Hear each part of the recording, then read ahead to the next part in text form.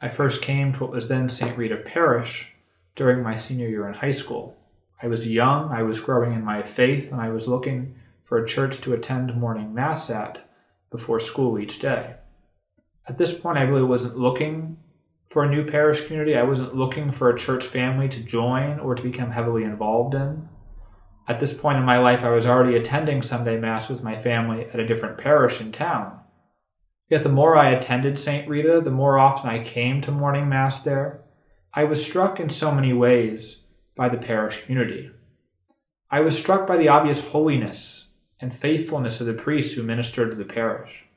I was struck by the vibrancy of the faith of the parishioners and by the way it was lived out in their lives each day. And I was struck by the reverent celebration of the liturgy that took place there. And so over time I became more involved with St. Rita. I joined the Knights of Columbus Council that year and became a lector at Sunday Mass. And in this time just fell deeper and deeper in love with the parish and with its people. And this was all at a very important time in my life because during my senior year of high school, I was heavily discerning a vocation to the priesthood and trying to decide whether or not the Lord wanted me to enter seminary at the end of that academic year. And really it was the prayers, the love and the support of the people of St. Rita's that allowed me and helped me to eventually say yes to the Lord and to make that decision to apply to the seminary and later to enter after I graduated high school.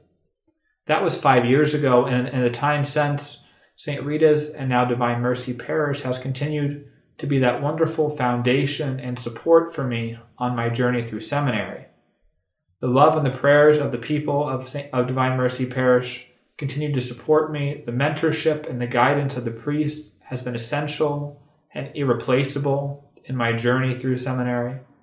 And so I really just cannot say enough about what an incredible blessing Divine Mercy Parish has been for me in my life, in my discernment of priesthood, and as a Catholic man.